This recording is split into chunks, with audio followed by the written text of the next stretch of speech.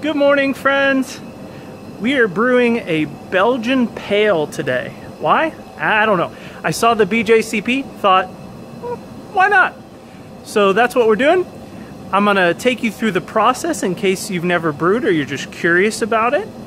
And we'll start from the beginning. Here we go.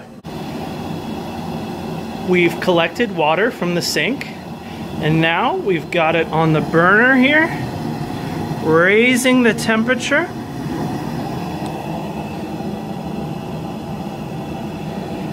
And then when that reaches 160 degrees, we're going to transfer it over here and add it to our grain. See, our grain is in the cooler here. We ordered this online, already milled by the company we ordered from.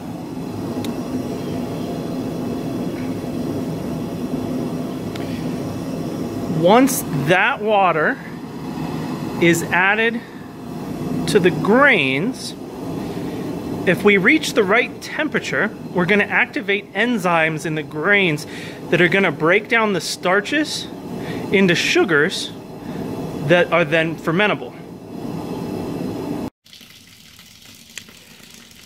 Our water has reached 160 degrees, so now we're just transferring it over on top of the grains here in our mash tun. Now, 160 degrees is actually higher than the temperature we want, but it's gonna lose some temperature because the mash tun is cold, the grains are cold, and you know, it's transferring, it's falling out of there too, so it's going to lose some through that process. So we're actually shooting for between 145, 150 degrees, and that'll be perfect for the enzymes. What we'll do is we'll drain all the water here into our mash tun. Then we're going to seal it up. We're going to leave it go for a couple hours. Now, most people only do a 1 hour mash. I'm going to do a little longer. I've got some chores to do inside. I got to make lunch for myself and my son. So we'll let it go. It's not going to hurt anything. And then we'll come back once that conversion is complete. We're going to make a starter for this batch. So we're using the proper starter. This is the second time I've used it. Really liked it last time. My yeast had a great start. So what we do is we're going to add the can of starter here in our vessel. We're going to also add a can of boiled then cooled water. Then make sure everything's the right temperature. And we're going to pitch Belgian 3522. This is the Belgian Ardennes. I don't know if I'm pronouncing that right. And then we're going to let this go on the stir plate here for 24 hours. And then we're going to add it to our wort. Look at it go! Woo! Now we're transferring the hot wort from the mash tun into the boil kettle.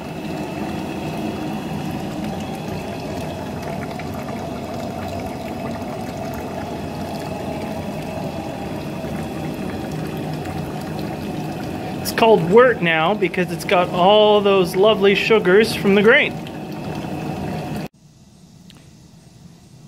Got a nice boil going now. We're going to go ahead and boil for a full hour, even though our first hop addition isn't until 30 minutes. Just want to be sure we drive off any DMS or other off flavors or things like that. Plus, we put enough water in at the beginning that we'll have plenty to spare. We've been boiling for 30 minutes. It's time for our hop addition. We're keeping it simple with this. We really want the yeast to shine. So we've got an ounce of Fuggle and an ounce of Glacier. And we're going to put them in for the last 30 minutes. Here we go. Ah! Into the pool. Did we get it all? Yeah, I think so. And then that's going to hang out in there for 30 minutes, and then we're going to chill everything down. So 1 hour boil, only 30 minutes with hops though. Let's give it a stir. Got about 10 minutes left, so I'm going to go ahead and toss in the Whirl Flock tablet. I'm going to crush it up. Oh, maybe not with one hand. There we go, crush it up just a little bit. I don't think you have to, but it makes me feel better. There we go. Get that in there. What that's going to do is that's going to help the proteins coagulate as it cools. It's going to make the beer a little clearer in the end. All right, friends. Our 1 hour boil is up. We've got a device called an immersion chiller placed in the boil kettle here. Basically, it's just a bunch of stainless steel that's all wound up. And then we get the hose. There you go, you can follow the water. We run cold water through it. And what it does is it just uses that cool water to cool down our wort. If we look, here's our outfeed here. Okay, come on back. This is kind of fun to watch.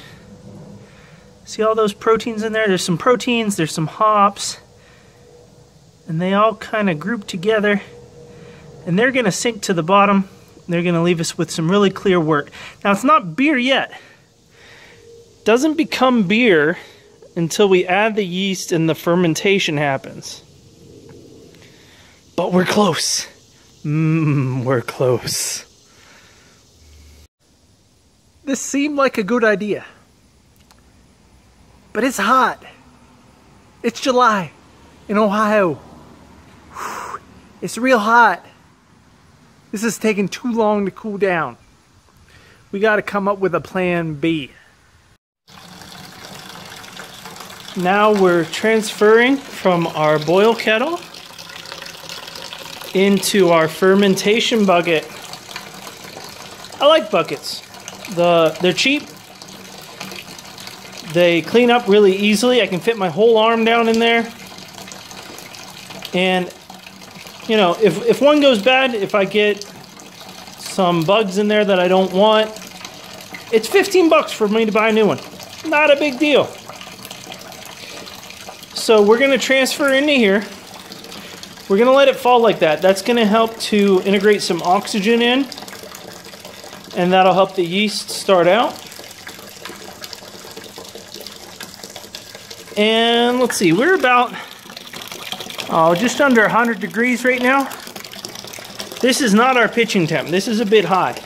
What we're going to do is we're going to move it to the bucket. Then we're going to move the bucket in the basement. With the AC on, the basement stays around 65, 70 at the highest. Yeast says that this Belgian Ardennes yeast can go up to 75. So what we'll do is we'll let this cool overnight in the basement. If our sanitation practices are good, we won't have a problem. And we'll pitch the yeast tomorrow morning, right about before lunch. That'll give our yeast starter about 24 hours, which should be enough time for really get that yeast going. And then we'll have to check back in later and see how this beer tastes. Alright friends, we've made it to the basement. We're gonna let these guys cool. Here's our Belgian Pale. Here is a session mead that I did while we were doing the Belgian Pale. You know what I forgot? I forgot to get the starting gravity of our Belgian Pale. That's alright. We'll go back to Beersmith and we'll figure out what that was. We're going to pitch our yeast tomorrow once we're sure that everything has gotten down to temperature. If you were curious about the recipe for this Belgian Pale, we've got 6 pounds of Belgian Pilsen, 6 pounds of Munich, we use the Weirmann. We've got a 1/4 pound of Crystal 80, 1/4 pound of Cara Munich, and a 1/4 pound of biscuit. And then we also had 30 minutes edition of Glacier and Fuggle hops.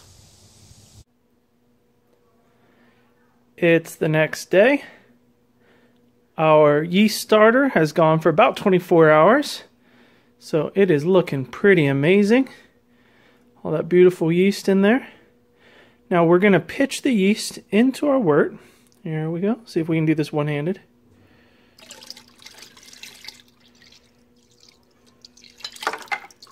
Uh-oh.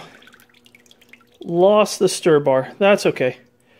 We'll just have to remember to get it when we clean out the fermenter.